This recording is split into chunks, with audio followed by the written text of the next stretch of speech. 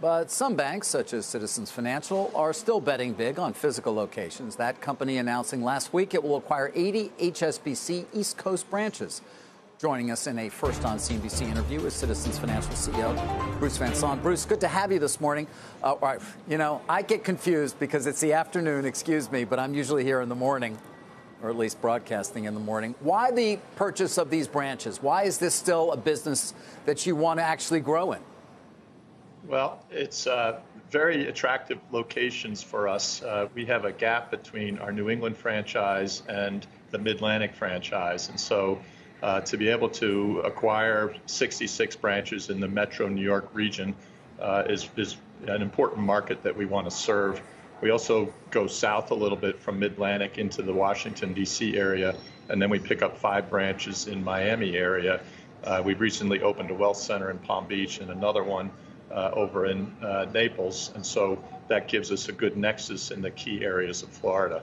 I should point out also that about $6 billion of the $9 billion deposits that we're acquiring are also coming through the HSBC online customer base, and so it's not just branch-based customers we're acquiring. About half of the customers come through the online bank. We have a successful online bank called Citizens Access, and this allows us to scale up quickly and accelerate some of the development efforts that we have underway. And what do you find with branches? I mean, I can remember even many years ago at this point, predictions that branches would disappear with the growth of online banking. We all know, and many people know, that that is certainly here to stay, and a lot of people have become quite comfortable with it. So what is the business case for why you want to still have bricks and mortar in your business? Well, I think our most satisfied customers actually use all channels. They desire to have an omni-channel experience where they can go into the branches, particularly for complex transactions or when they need advice. Increasingly, they're using the digital tools to be able to manage their balances and take a picture of their checks and make deposits. And then also they want to use your contact center so they can call 24/7 if they have an issue. So you have to offer that seamlessly to your customers, and when you get that right, those are your most satisfied customers.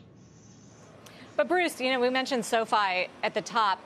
These fintech companies are just continuing to grow and continuing to offer more services that look increasingly like what you do to consumers. PayPal's valuation is now $300 billion. Square is $100 billion. How much of a competitive threat do you view some of these companies as? Well, I think those PayPal and Square have been really smart about how they've attacked the payment space. So certainly taking some market shares from the banks. But many of the fintechs, actually, we've partnered with those. So we have 25 fintech partnerships.